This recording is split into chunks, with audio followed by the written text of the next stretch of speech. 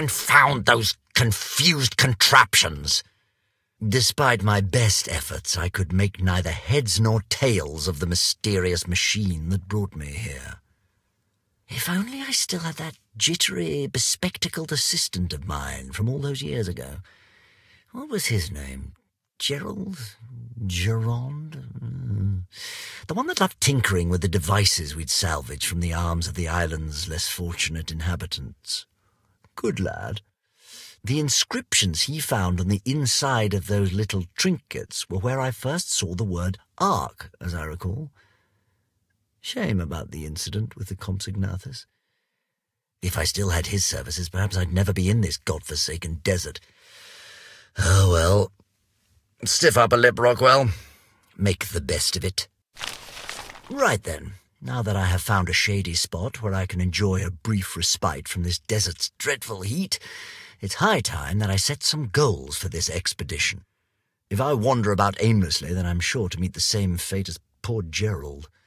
First, I shall find a local tribe, if for no other reason than to obtain a proper mount and supplies. Second, I simply must learn more about that strange metal that lined the walls of the sanctuary.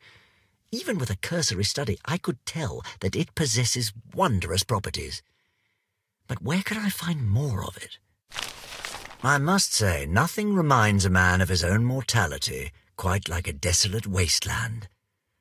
As a strapping young lad, I could have survived alone in this desert for years. Why, on one occasion, I fought off a Bengal tiger with naught but an empty flask and my favourite pipe. With this makeshift spear, the beasts of this land would never have a prayer. Yet in my old age, I can feel this damnable sun sapping my strength with every minute I spend under its unforgiving gaze. Each day I cover less ground than the day before. I must find civilization soon, no matter how primitive. Without the right tools and supplies, I fear that this expedition will be incredibly short-lived. Eureka! At last I have found signs of human life! This afternoon I came across a fresh series of footprints, some from humans and some from, what I assume, are large beasts of burden. I cannot be sure who made them, or how civilized they may be, but neither can I afford to be too particular in my choice of saviours. Whoever they are, I must track them down immediately. As soon as I gather my strength, I shall pursue my quarry with the utmost haste and vigour. The tale of the brilliant and impeccably groomed Sir Edmund Rockwell shall not end this day. Salvation, thy name is Prophet's Rest. After a proper meal and some time out of the sun, the makeshift fortress doesn't look half as grand as its name might imply. Yet when I first sighted its walls from across the dunes, it may as well have been El Dorado itself, so grateful was I to find it. Thus far, I have seen little of the inhabitants, but they seem a hospitable sort. I've been given food, shelter, and even a wet cloth to clean myself with. Quite generous of them, considering how scarce water is in these lands. Their clothing is a curiosity, however. Those robes seem more ceremonial than functional. It seems that Prophet's Rest is less a fortress and more an enclave or monastery. I suppose that would explain the name, now wouldn't it? Yet as strange as it may sound, the natives have created a primitive religion centred around the Ark's obelisks. They pray 3 times a day, each time facing a different obelisk, and their robes bear a unique symbol, a 3-pointed star coloured red, green, and blue. The blue obelisk appears to receive particular reverence due to its proximity. As charmingly ignorant as their superstitions may be, it's far from the most savage religion I've encountered. Besides, Prophet's Rest is in need of a doctor, and I am in need of supplies. I have discovered why Prophet's Rest is so generous with their water. The well at the edge of the compound is built directly on top of what the locals call a water vein. An endless supply of water bubbles up from beneath the earth. Its existence is a minor miracle, though compared to what I saw in the starlit sanctuary, minor is the operative word. I suppose this ark must be floating among the stars, just as the island was. What an extraordinary thought. I cannot fathom how such a thing is possible, but that remarkable metal must be at the heart of it. I am certain. Most of my work as the monastery's doctor has been trivial. Every now and then one of the guards gets injured by the local wildlife, but I usually find myself treating heat stroke and common illnesses. As such, I have had plenty of time to learn all the priests know about the obelisks. All told, they are stunningly ill-informed about the literal pillars of their faith. They are unaware that the obelisks are actually devices that can be activated, and needless to say, they have never activated one themselves. They showed a flicker of understanding when I described the artifacts I found on the island, however. I shall have to keep digging. Unbelievable! Have these idol-worshipping ninnies replaced all their common sense with blind devotion? Have years of oppressive heat completely addled their brains? I was finally allowed to see the monastery's inner sanctum, and lo and behold, there they were. Sitting upon an altar before a flock of protesting primitives were these glowing artifacts, just like the ones I had found in the caverns beneath the island. Yet, instead of making use of them, or even studying them, these half-wits are praying to them. The true value of those artifacts is completely lost on these simpletons. Sacred relics, indeed. It took time, but I finally pilfered enough supplies and tools to survive on my own. Loading them onto these camel-like beasts of burden was laborious, but the real trial was absconding with the artifacts. There is always someone watching the inner sanctum, so I carefully studied the guard shifts until I identified whose drink I had to spoil with my knockout serum. Even then, I acted with great haste and guile, for my heist will surely be discovered when the priests convene for their morning prayers. Alas, they will be too late. Sir Edmund Rockwell is always ahead of his foes, but not by a mere step. No, I am miles and miles beyond their reach. It has been several days since I left Prophet's Rest, and I have seen no sign of pursuit. I am unsurprised. They probably assumed that I would make for the blue obelisk as it was nearest. By setting out for the green obelisk instead, I already outwitted those simple-minded zealots. As I said, miles ahead. Miles. With those fools out of the way, I can slow my pace and take some time to properly study these so-called sacred relics of theirs. I am curious to see if the materials they are made of bear any similarity to the metal in the starlit sanctuary. The obelisk is reacting to the presence of the artifacts with even more intensity than I expected. Each obelisk on the island required 8 artifacts to generate that sort of response, not 3. In other words, I may not need to do any spelunking before summoning whatever terrifying beast this ark has in store for me. Ah, the beast. Now that poses an entirely different conundrum. Even with my youth and my favourite pipe, I doubt that I could slay a monster such as that dragon Mr. Nerva fought. Not alone, anyway. I shall need to find a partner for this venture. But who? I have turned back north in the hope of making contact with some of the natives.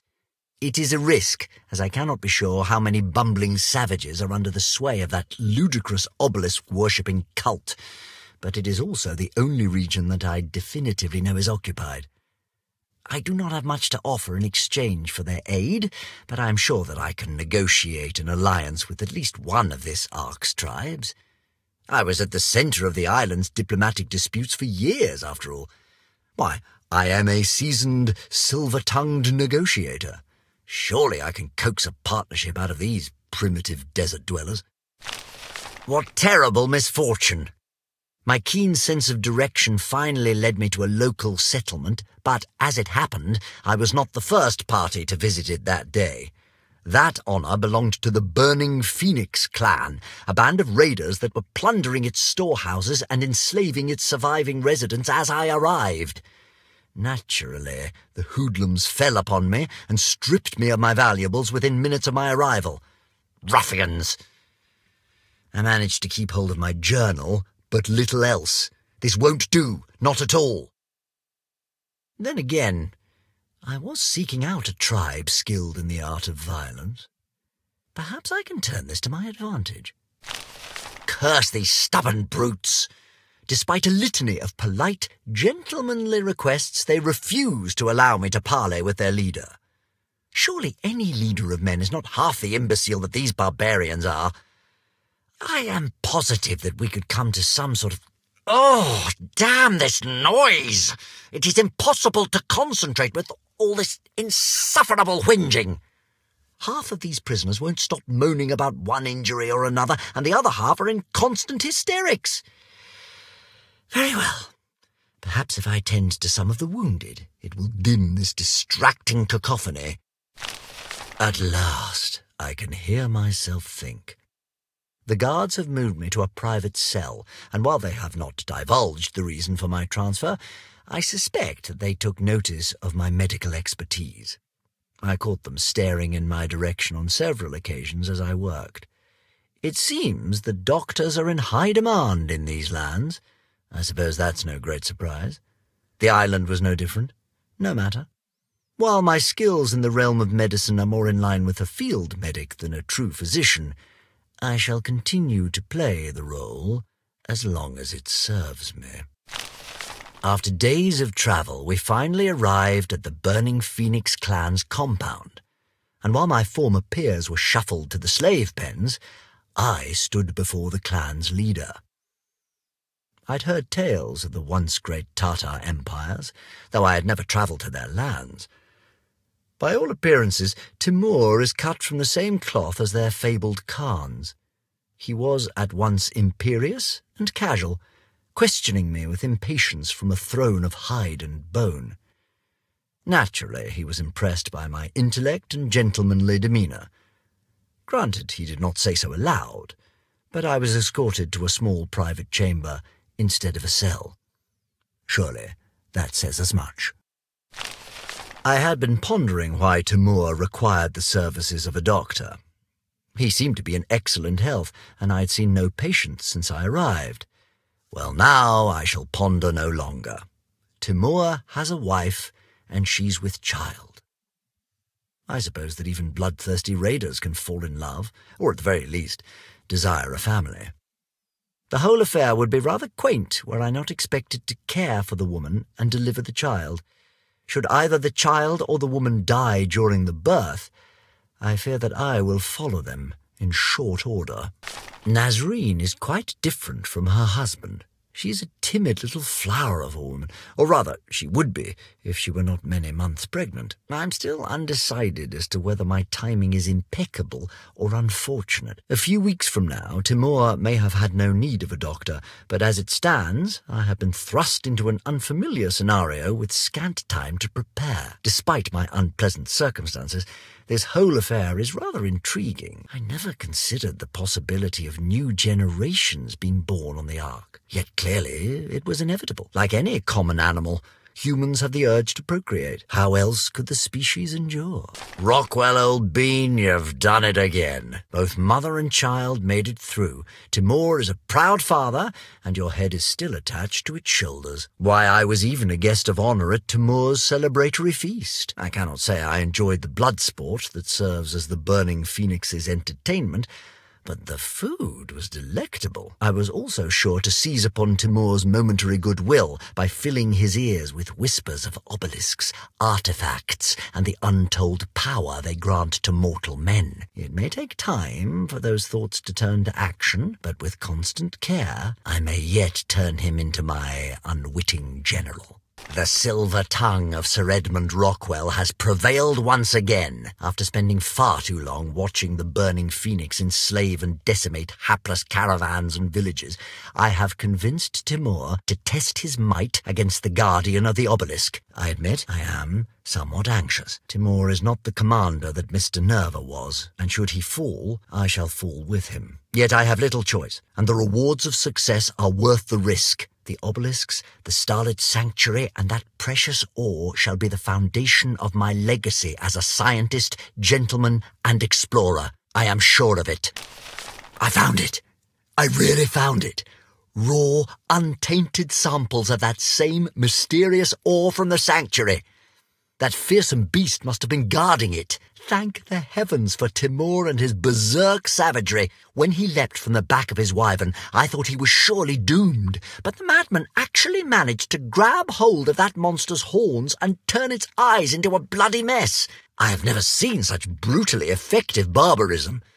Many of his band did not survive the encounter, of course, but that was to be expected. Progress requires sacrifice. And whether those brutes knew it or not, their deaths have helped humanity leap into the future. This ore is simply extraordinary. It is warm to the touch, even during these cold desert nights, and it pulses as though it has its own heartbeat. It is at once light and more sturdy than any natural material I have encountered. The uses one could find for such a substance. I shall have to name it at some point. What would do? Rockwellium? Edmundium? A dilemma for another time. For now, I have more pressing matters. Timur and his burning phoenix savages have played their part, and I cannot remain in their custody. It is time for the great warrior chief to receive his just reward. Alas, poor Timur. He was so focused on celebrating his victory over one foe that he never saw his greatest threat. Now he lies beneath the severed head of the beast he vanquished, eyes bulging and blood seeping from his open mouth. At least, that is how I imagine him. I did not stay to admire my handiwork. As soon as the first group of burning phoenix warriors succumbed to their poisoned feast, I stole away into the night, Edmundium and artifact in tow. Serves those ruffians right, I say. They never did treat me with the propriety that a gentleman and scholar of my caliber deserves. This desert is better off without them. As my withdrawal from the burning phoenix's camp demanded haste, I did not have the time to double-check my supplies. It appears that I shall have to do some hunting. No matter. I may not be as spry as I was when I felled the charging rhino on the plains of the Serengeti, but with the small armory I managed to abscond with, I can surely manage. I had planned on trading those weapons for information as soon as I encountered a peaceful tribe, but I can spare a few rounds of ammunition. Despite my limited equipment, I have managed to run some initial tests on the Edmundium. Based on my observations, a typical forge may not be enough to smelt a sample of Edmundium ore into any sort of usable ingot. I suspect that it has extremely strong metallic bonds, and therefore a much higher melting point than any conventional metallic element. I must find a proper base of operations where I can run more extensive experiments. I mustn't be overeager, however. I have limited samples, and drat, I shall have to ruminate on this later. A sandstorm may be brewing, and I have no desire to be caught in it. Confounded weather. Not only did that sandstorm separate me from my steed, but when it cleared, I was beset upon by none other than the traitorous Miss Walker herself. Oh, she put on quite the act, spouting all sorts of nonsense about how good it was to see me. Rubbish. I see right through her ruse. I am certain that she is after my Edmundium. The only reason she has not simply looted it from my corpse is that she requires my superior intellect to understand it. Well, two can play this game, Miss Walker. I can fill the role of the benign old scientist for a time, but I shall not be betrayed again. I am glad that I possessed the foresight to hide my presence from Miss Walker after her capture on the island. She clearly believes that I never learned of her betrayal. By cunningly taking advantage of this fact, I have managed to completely deceive the deceiver. The grim old bat she travels with is another matter. I often catch her glaring in my direction, her eyes sharp and mistrusting. If I could, I would deal with her as I dealt with Timur. But I fear she is far too observant. For now, I must maintain my deception as best I can. I may have given Miss Walker too much credit. Although I carelessly allowed her to catch sight of my Edmundium ore samples, she was more interested in the artifact I possess. I should have realized this sooner. Miss Walker's specialty is biology. She would not recognize the unique properties of Edmundium if they hit her square in the forehead. That fact has eased some of my tension. Even if Miss Walker seeks to take advantage of my genius, she is focusing on the wrong discoveries. So long as I am careful in my studies of Edmundium, I shall remain miles ahead. I cannot wait to be rid of that glowering menace of a woman, this so-called Wali al-Aswad. I suspect the feeling is mutual. She has offered little in the way of farewells, while seeing us to this Ark's entrance to the starlit sanctuary. Things will be much easier once Miss Walker and I have parted ways with the Desert Witch, I suspect. Miss Walker is thoroughly oblivious to both the wonders of Edmundium and my knowledge of her underhanded scheming back on the island. She can continue to fiddle with trinkets and relics. I may even assist her if it suits me. Meanwhile, I shall unlock the secrets of the most extraordinary element in the universe right under her nose.